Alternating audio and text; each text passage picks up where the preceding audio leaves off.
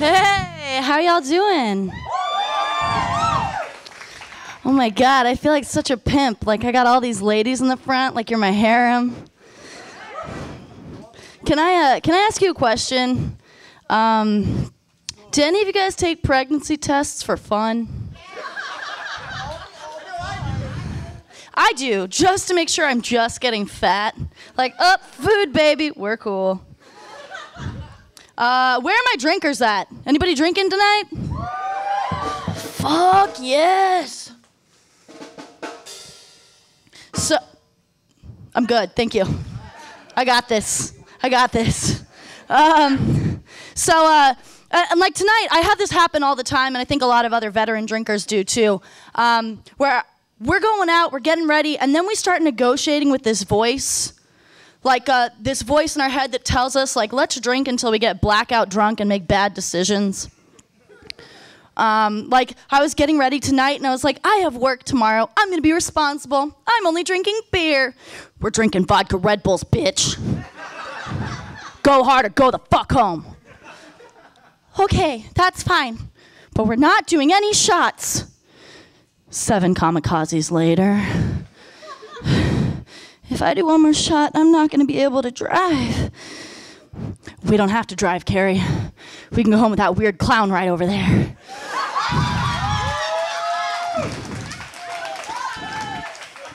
And then I always end up like dating the person that took me home. And it's terrible. It's terrible too, because like I'll start dating this person and I'm thinking, wow, like this one's so different. He's normal and he has his shit together. He's like Superman. And then I find out he's not even like Clark Kent. He's more like Christopher Reeves after the accident. It is not too soon. Don't act all offended. It is not too soon. All right? You should be proud of him. He accomplished a lot with the So anyway, you guys are fucked up. I can't believe you laughed at that. That was a test. You failed. Each one of you, failure. Yeah, but I always date these guys, and they all cry a lot. They're all uber sensitive. I mean, I don't want to say it because it sounds mean, but they're pussies. And so it's weird. Like the last guy I was dating, like he would cry about everything, like over the dumbest stuff ever. Like for St. Patrick's Day, we went out and I said, I don't think I can make it to the Snoop Dogg concert. I'm just a little bit too stoned. And of course he started crying and he was like, I thought today was gonna be special. Oh, St. Patrick's Day, yeah, that's like Valentine's Day for drunks, is it? I'm not going to Snoop Dogg, so obviously your heart's broken. I understand completely. But like, I didn't know what to say. Like, I don't know what to say when a girl cries, let alone when a grown man cries. He would, so I'm just like, do you want to talk about it? Do you want to go shopping? Do you want to bake something? But all I could muster was like, there, I promise it's not you. I promise I'll quit cheating on you eventually.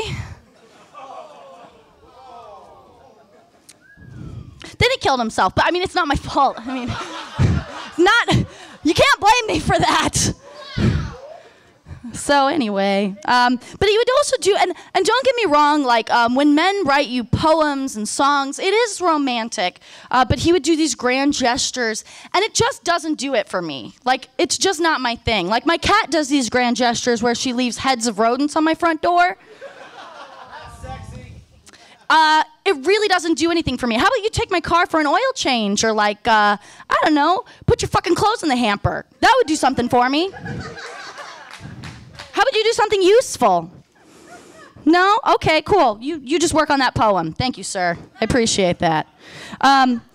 But yeah, and God, it's awkward, like, because we all go through this progression of relationships, or maybe it's just me, I don't know, but I'm sure there's someone out there that's been through this, where we ladies, like, we're going on our first date, and we'll spend 3 hours getting ready, and then we're sitting there at dinner, and we're looking into his eyes, and we're thinking, wow, he has really good manners.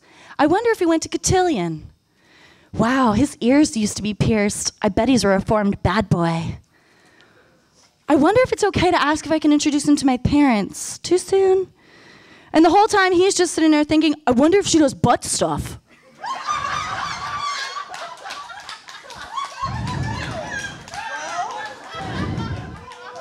You're a liar. If you say no, you are a liar.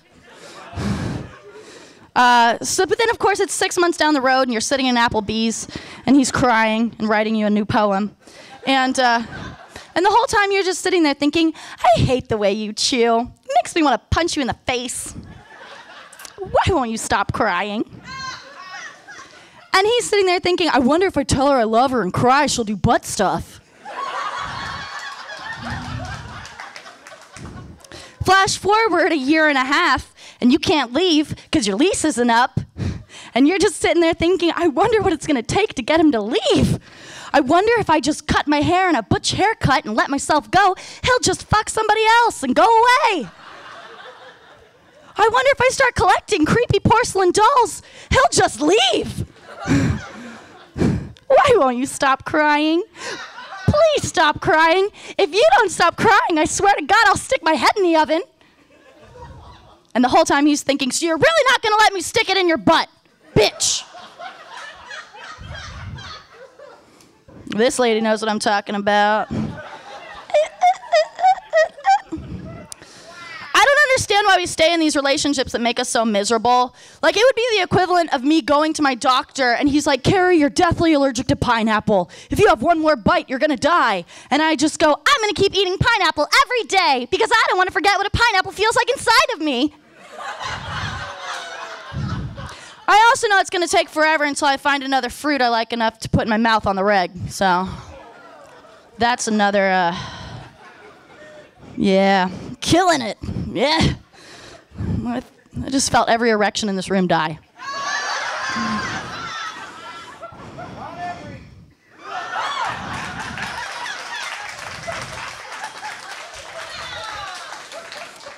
And another thing is that I'm always attracted to guys that I wouldn't even normally like. He just doesn't like me back. Like, it would be like, all of a sudden I went to Whole Foods or, I don't shop at Aldi's. And he's like, and all of a sudden I'm like, I don't even want turnips. I had no intention of buying turnips, but they're sold out. So what am I gonna do? I'm gonna get some turnips, and I'm gonna make them my boyfriend. Whatever floats your boat, sticks it in your butt. So, yeah, and so then of course, I'm sitting there and like, Turnips doesn't want to be with me. Turnips does not want to get in my grocery bag. But I forced Turnips to take a bunch of shots and go home with me. And then all of a sudden, Turnips starts returning my phone calls. And then Turnips is all like, hey, I'm breaking up with my girlfriend to be with you. Oh, no. And then all of a sudden, Turnips is like, hey, I think it's time for you to meet my family and come to the field where I was raised. And you're like, slow down, Turnip. I'm not ready for all of this. Maybe, and you're stuck with turnips. Like, maybe I want to experiment with fruit. But I'm not allowed to because Turnips is going to cry. And then all of a sudden, flash forward, you're sitting on this couch and you're like, there, I promise I'll quit cheating on you eventually, Turnips. I'm still working on that one. So I did actually just get out of a relationship. It was for about a year, and now I'm dating and drinking and taking weirdos home. And it's weird because like when you're telling someone that you're inviting over, like you tell them these ridiculous lies, like at first, like I have to take out my trash. And when you take out your trash, you have to face all the bad decisions you made that week. Like it's full of Taco Bell wrappers and 3 empty bottles of wine, a bunch of used condoms. And the whole time, like, he'll come over and I'm like, oh shit, I gotta take out my trash because I don't want him to see what I'm really like because I've told him stuff like, I don't drink. So I've taken out those wine bottles and thrown in like Smart Water, Evian, or whatever sober people drink. And then all of a sudden, like, I've taken out, like, I'm a vegan. Oh, you're a vegetarian? I'm vegan. So, like, I've taken out all the Taco Bell and thrown in, like, I don't know what they eat, like... Soy milk, that's good. Yeah, soy milk, gross. So yeah, I've thrown in all that soy milk, and then all of a sudden I'm like, yeah, I haven't had sex in like 6 months, and I broke up with my boyfriend, so I have to like throw out all those used condoms and throw in old batteries. That's a hyper-intellectual joke. I'm glad you got that. That's like, super smart, I think. I'm going to end on this one before I just creep any of you out even further. Guys say these things that they think are so sexy. Like, is that, like, ladies, can I ask you that? Like, do they say stuff and you're just like, oh my God, I wish I had 4 eyes. Like, like he's like, girl, what you're doing right now is making me so hard. I'm eating a baked potato. Girl, I can't wait to be inside of you. What are you, a fucking parasite? Girl, I'ma fuck the shit out of you. I'm cool, I just went. Thank you, my name's Kerry.